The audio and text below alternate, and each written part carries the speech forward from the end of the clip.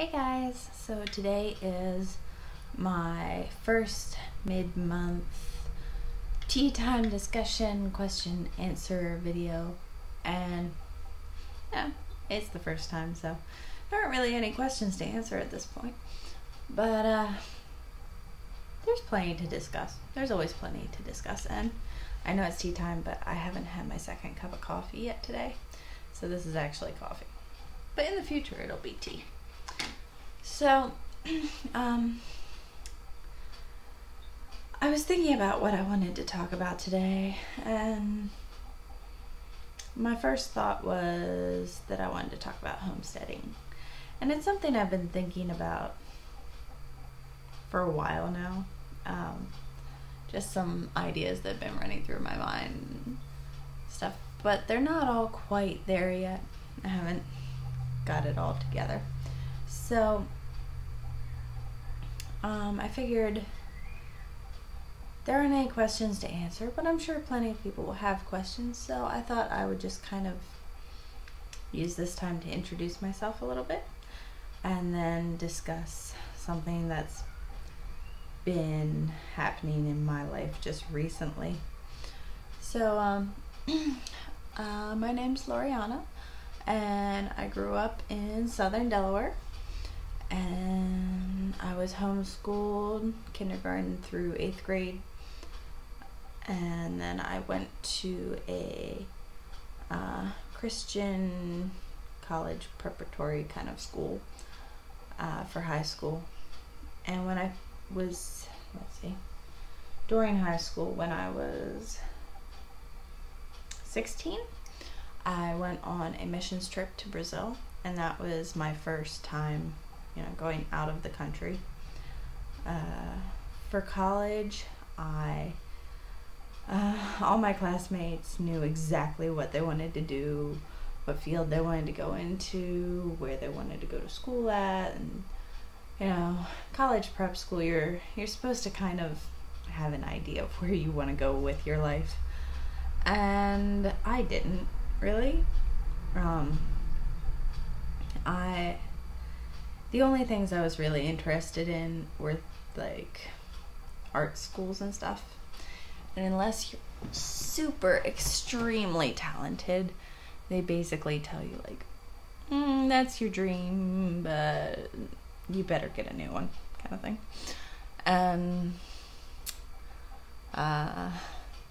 they're also really expensive, and so that idea just kind of went out the window, and I was trying to think of something more realistic, and I couldn't think of anything, and I decided that I wanted to go to Bethel Ministry School in California, and I thought that sounds like a great idea, so I applied, and I was accepted, and then one day during worship time, I think it was a youth group, it might have been your youth group, or it might have been church, I don't know, but I was praying, and I kind of felt like the Lord tapped me on the shoulder and was like, hey.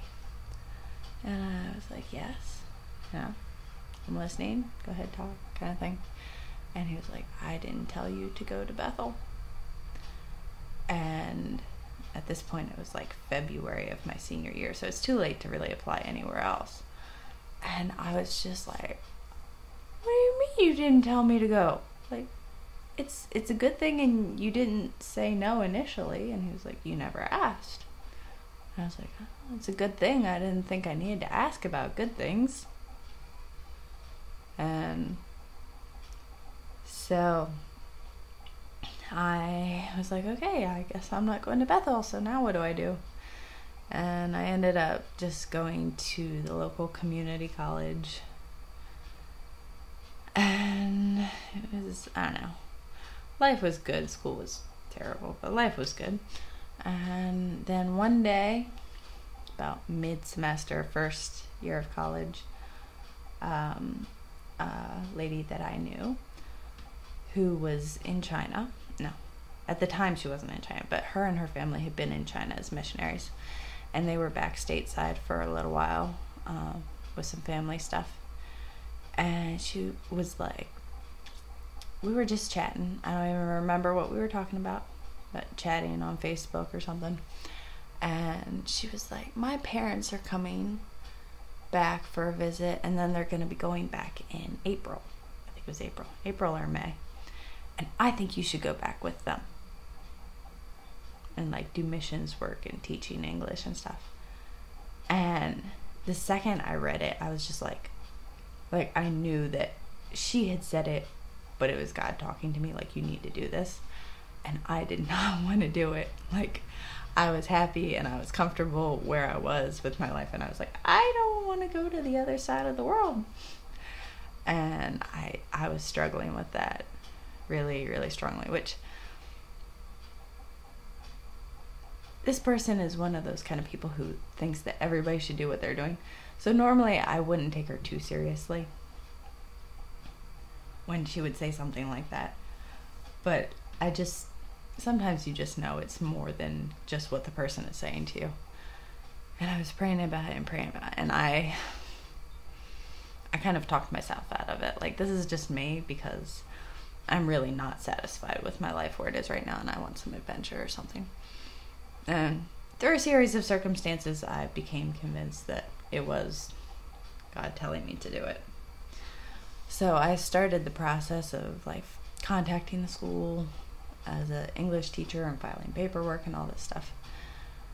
And I contacted them, and they told me they didn't want me. And I was like, see, God, they don't want me. Not my fault. I took the initiative. I reached out to them. They don't want me. Nothing else I can do about it. And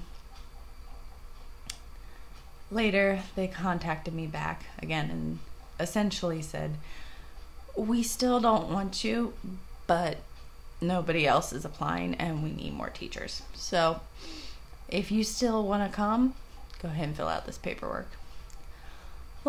Very long story short, I did end up in China the following year when I was 19, and that was probably one of the hardest years of my life, which I might talk about a different time. But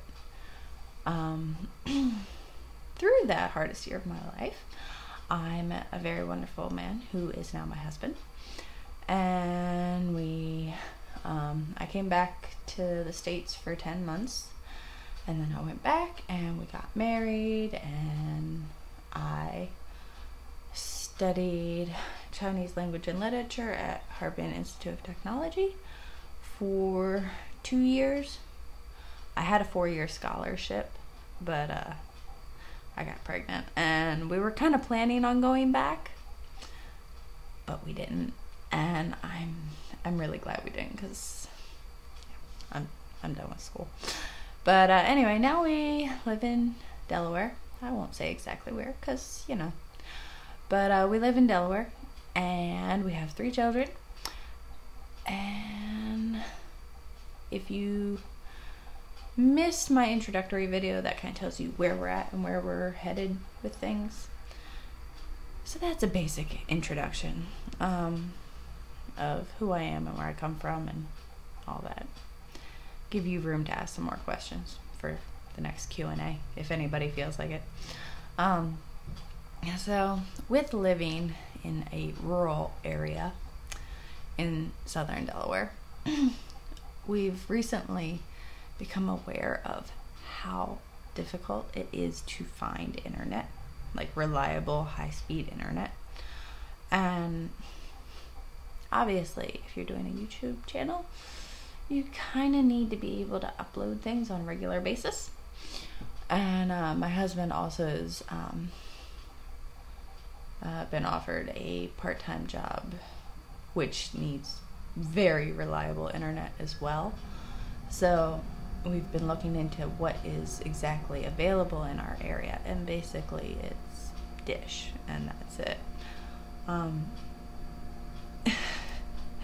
So then we were thinking, as we're looking for properties to, either buy a house or build a house, like, especially if we're building one, being aware of what is available in that location. Like, you want land that's good if you're planning on homesteading. You want a sizable chunk of land that doesn't have restrictions, like you are allowed to keep animals and different things you're allowed to build on the land. All that stuff is important.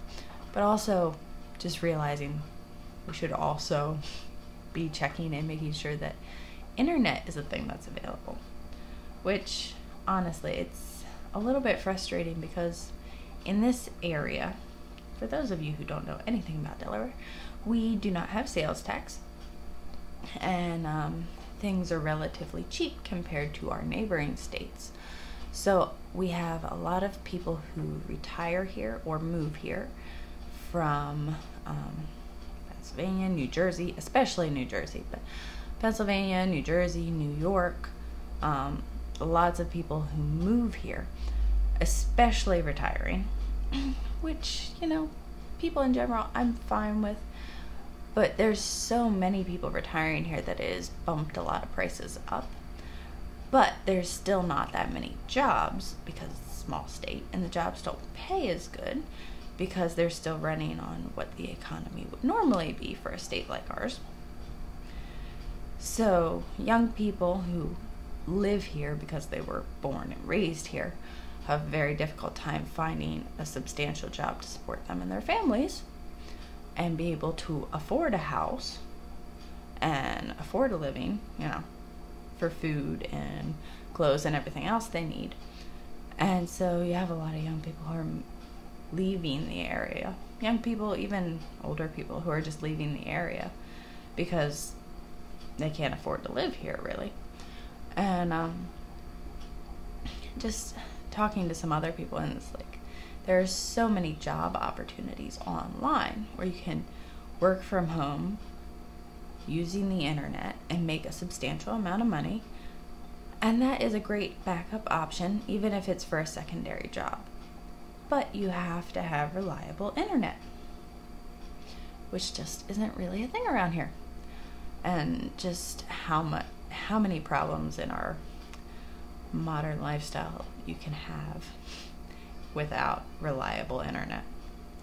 So that's my frustration this week, and hopefully it'll get fixed at some point.